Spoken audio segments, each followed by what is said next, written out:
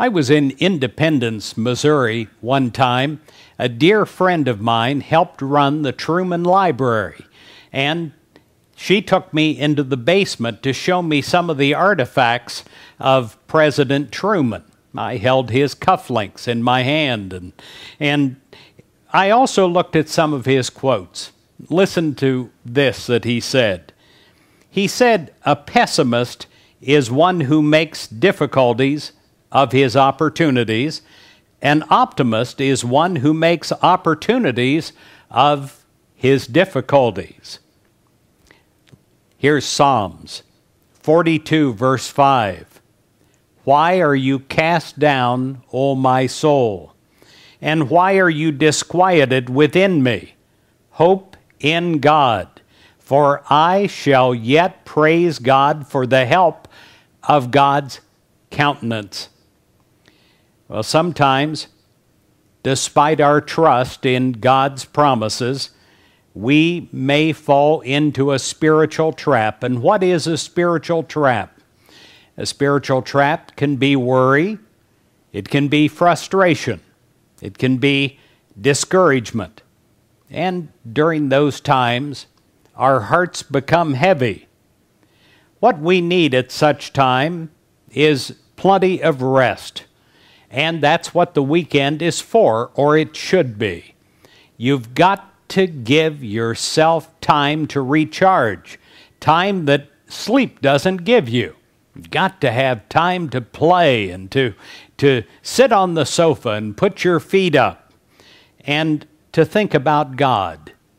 So often we get so busy, even on our Sundays, that we forget to sit in the silence and allow that infilling of God to infill us.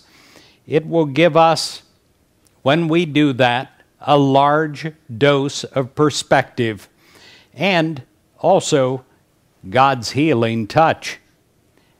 God is our helper, and we can place our hope in God without any fear of disappointment.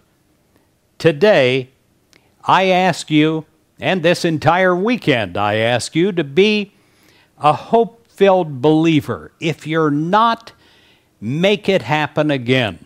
I know we've had things happen in our life that are so disastrous at times.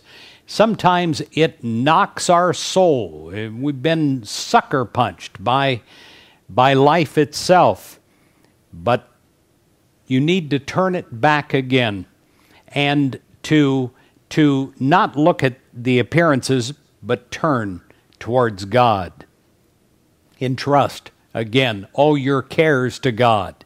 And think, again, optimistically about your life, your family, your profession. Just in that alone, those things that I have mentioned, think optimistically about your life, your family, your profession. So many times we have to admit that we're no longer thinking optimistic in that area of our lives. Well, if you don't do it, who will? And in order for God to get something to you, God has to get it through you in your free will.